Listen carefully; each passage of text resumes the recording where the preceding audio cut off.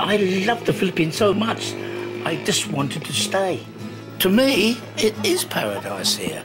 I don't think the Filipino really understands, what a beautiful country he has.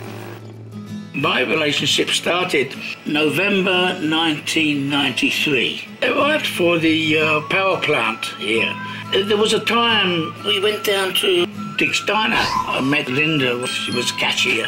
Magre-request siya na gusto ko yung siya magbigay sa akin ng iinumin ko.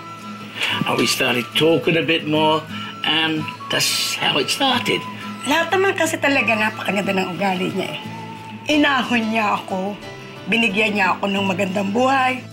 Kahit na hindi siya yung father ko talaga, I know deep inside my heart, siya talaga yung tatay ko.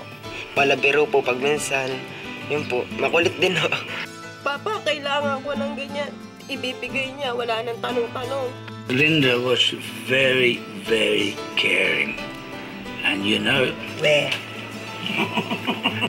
Well, I like how funny she is.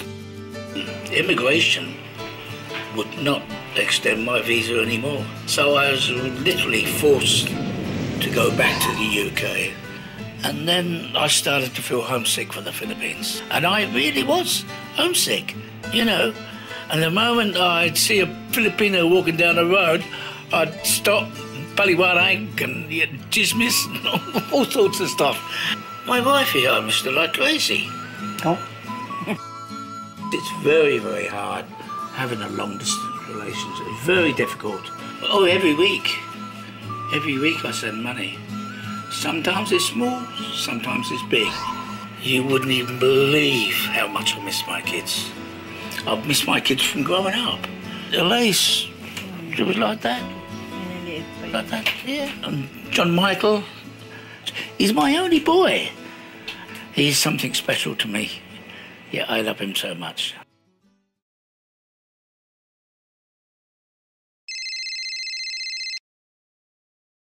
It was a lady from London, and she says, "You have won a trip to Manila, back and forth."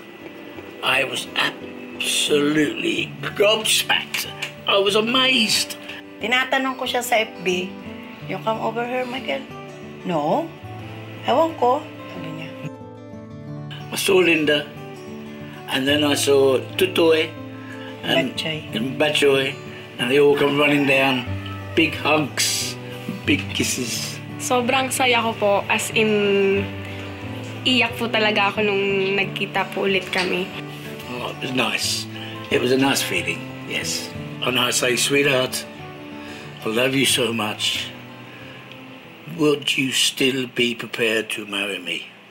And she always says, "Yes, yes, yes," for 11 years, yes. It's been a long, long journey, a very emotional journey for me.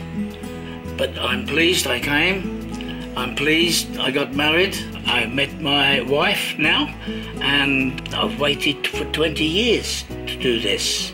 And now it's finally happened.